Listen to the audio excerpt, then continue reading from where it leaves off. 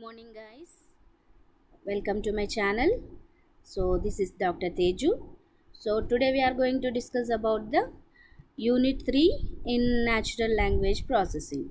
Okay, so these are the topics we are having in the unit 3, that is models for ambiguity resolution in parsing and multilingual issues, semantic parsing introduction, and semantic interpretation, and system paradigm, and word sense.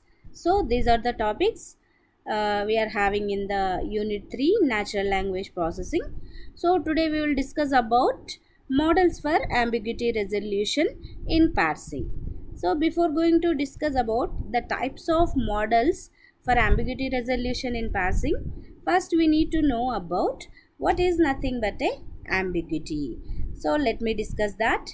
What is nothing but a ambiguity? So see here, this is your unit 3.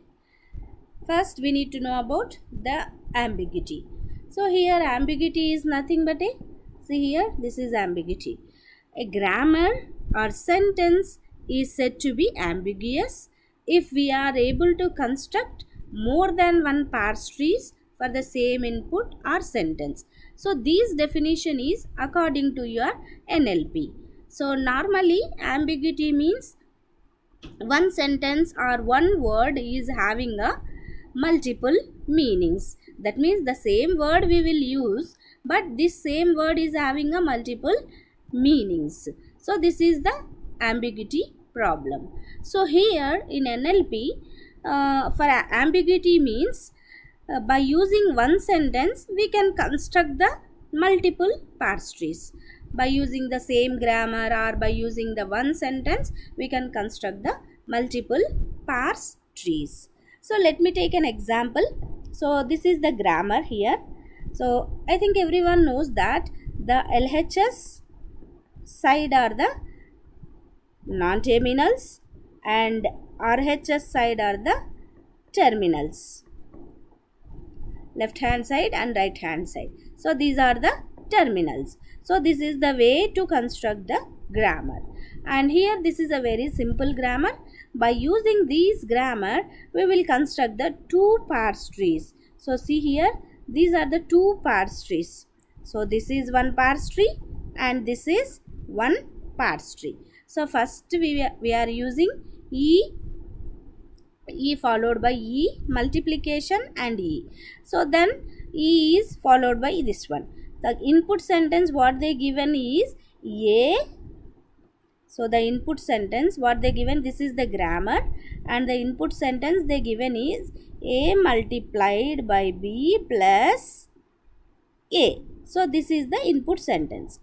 For this input sentence for this input sentence, by using this grammar we will construct the two or more parse trees. So this is nothing but a ambiguity problem. So everyone knows that how to construct the parse trees also. So see this one, very simple. E followed by E and multiply followed by E and E, and this is the first A according to our input sentence, and again our E followed E plus E, and according to our input sentence this is B and this is A. So this is the first way of constructing the what it is called parse tree. Then again another parse tree is, see here, E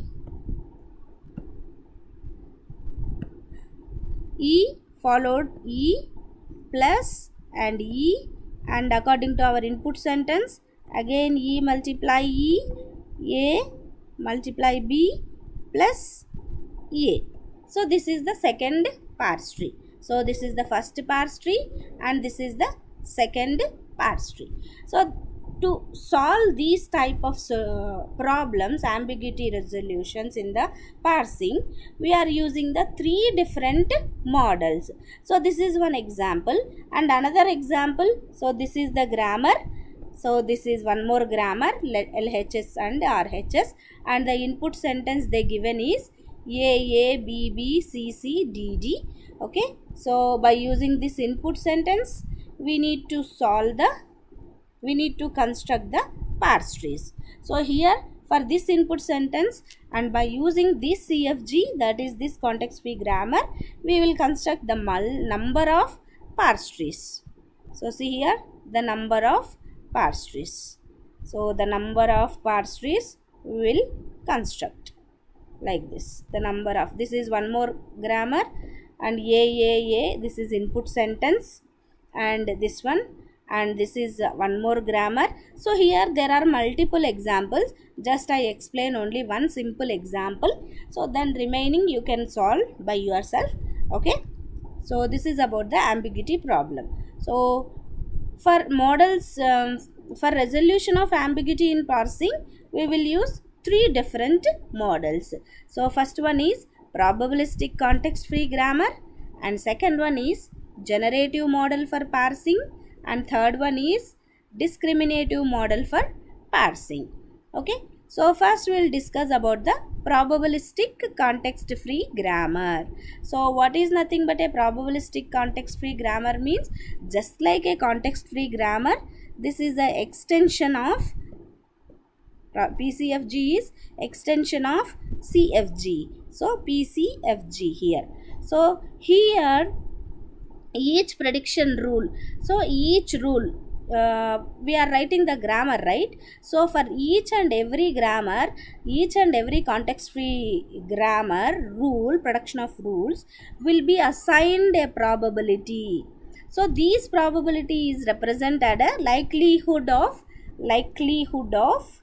generating particular string of symbols using the given rule. So now I will explain a simple steps, then I will go for example.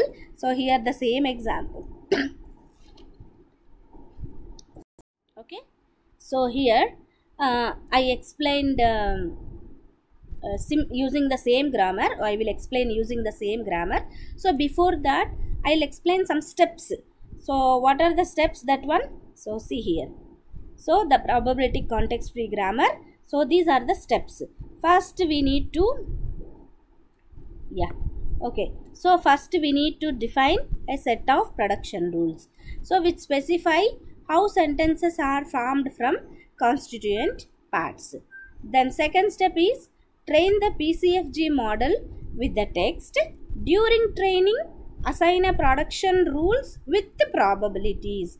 So by using this formula, probability is equals to frequency of the rule divided by total number of times the non-terminal appear in the training data. So using this we have to assign the probability for each and every production rule. Then third step is try different parse trees, then to combine the words. So try different parse trees to combine the words. Okay. Then fourth point is choose the best parse tree from it. So you can construct the number of trees to combine the words. So from that you can choose the best parse tree. Okay. So these are the steps to construct the parse tree using the probability context free grammar. Okay. So let me explain a simple example. So see here. This is the simple example here. We are having, take this example. So S is the start symbol. So S is the start symbol. So before going to solve this, construct this parse tree using the probabilistic grammar, first we need to note down, first we need to understand how the probabilities will assign to the each and every node. So here you need to remember one very important step. So in this grammar, S is a start symbol. Okay.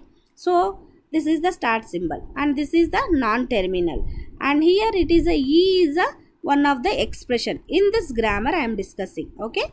So E is the expression and this is the terminal. So remember one very important point here. LHS, that is non-terminal, is equals to terminals. How many terminals we are having this side? all the terminals. How many terminals we are having this side? This we can consider as a 1, and that is equals to 1.0. This is the main rule everyone has to remember. Okay. Okay. So non-terminal is equals to terminals is equals to 1.0. So this we need to remember. Okay. So now coming to here in this grammar, S is the start symbol and E can be represented as a one of the arithmetic expression. So in this arithmetic expression we used addition, subtraction, multiplication and division, and also one of the number we used. Okay. So these production rules for E indicates all the arithmetic expression with the probability. For addition, the probability is 0.1, and for subtraction, probability is 0.2 and 0.4 and 0.2 and 0.1 number is. Okay. So these are the assigned probabilities. So now if we add all the probabilities of expressions of E should be equal to 1. That point I said here. Okay. Sorry. That point I said here. If we add all the probabilities of terminals, that should be equal to 1. Okay. So this is the meaning of that point. So then by using the above grammar, first example, this one, input is equals to 6. So start symbol how much we given? 1.0, and expression how much we given? That is 0.1. Okay. So here input is number, right? So we are taking as a number. So then number is equals to 6. So this is the one parse tree. Then again another input sentence is 2 multiply 3.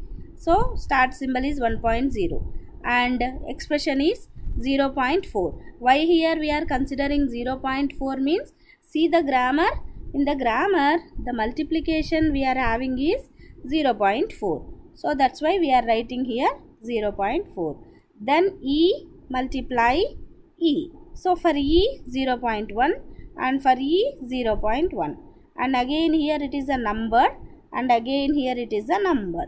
Okay. So this is the way of constructing the parse tree.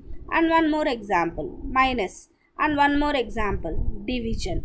Okay. So this is about the parse tree construction using the probabilistic context free grammar, PCFG. Okay. Thank you so much. Hope everyone will understand.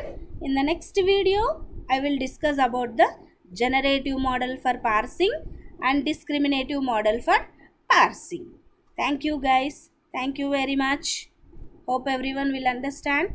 Please subscribe my channel. If you like my video, hit the like button.